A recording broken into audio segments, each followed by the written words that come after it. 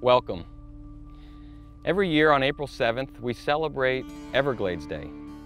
Despite our progress, this unique ecosystem, unlike any other in the world, is only half its original size. Pollution, excess water, and drought are more dangerous than ever. Today, we are starting a new tradition. As CEO of the Everglades Foundation, I will deliver to you as a stakeholder and supporter the State of the Everglades annually on April 7th.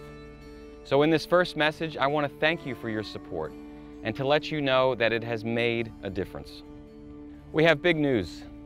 In the past, the state of Florida has inconsistently funded Everglades restoration, but following a concept first promoted by Governor Scott and supported by you, we were able to get the Florida legislature to pass the Legacy Florida Act, establishing a dedicated source of funding for Everglades restoration.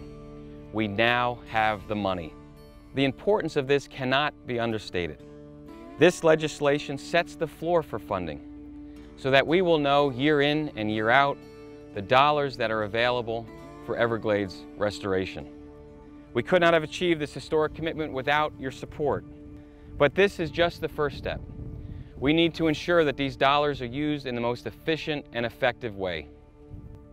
So let's take a moment to pat ourselves on the back for this win. Let's thank those who got us to this point: the governor, the Speaker of the House, and senators and representatives from around Florida. I ask that you tune back in on April 22nd, Earth Day, so that I can tell you how to continue to help us further the efforts to restore the Everglades. As Floridians, we're all in this together, and together we can make a difference. I also invite you to click the share button and tell everyone you know about the importance of this national treasure, not just here in Florida, but around the nation. This is America's Everglades.